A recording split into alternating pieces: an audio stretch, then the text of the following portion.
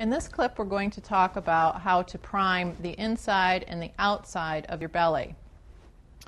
This is only to be done after the belly has dried for at least 3 days, making sure that all the moisture has been dried out of the plaster.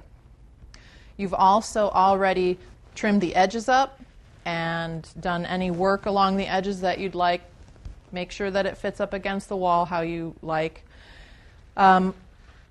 When you're preparing to do the inside, make sure you take a quick wipe, getting any dust or debris if it's been outside in the sun.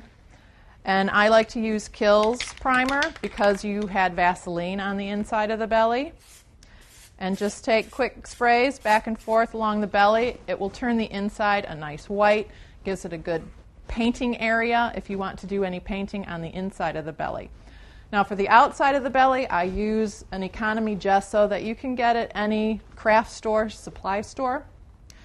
And I just use a brush and paint it right onto the belly. I usually do 2 coats of this, and it will also take about a day to dry before you can then paint over that. And that is how to prime the belly to prepare for painting.